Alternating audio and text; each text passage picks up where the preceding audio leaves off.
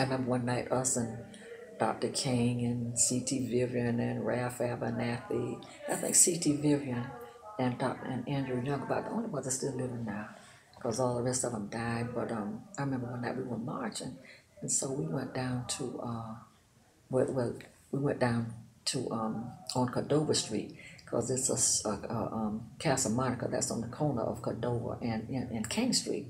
When we rounded that corner, the demonstrators came and they just attacked us. But see, Dr. King, he was nonviolent. You could not fight back.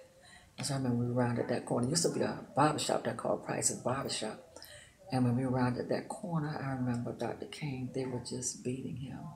Oh, it was something.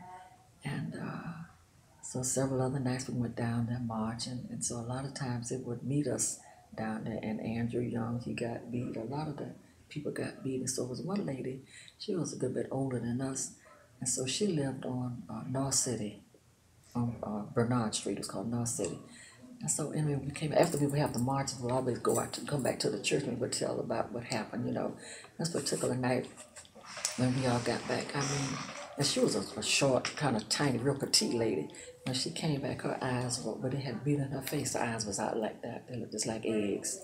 But we would come back. We would pray before we went to the march and we would pray when we got back.